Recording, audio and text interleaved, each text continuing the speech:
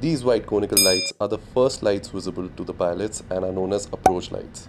It is along the direction of the runway where you're landing. Next up are these green lights. These are known as threshold lights, which indicate the beginning of the runway beyond which you are to land. These white lights indicate the edge of the runway and are known as runway edge lights. The set of lights positioned beside the runway are known as PAPI lights, Precision Approach Path Indicator, which provide pilots a visual indicator of their aircraft's position relative to the correct glide path for the runway. These lights are known as runway centerline lights, which define, well, the center of the runway and gives the pilot guidance to align, be it on takeoff or on landing.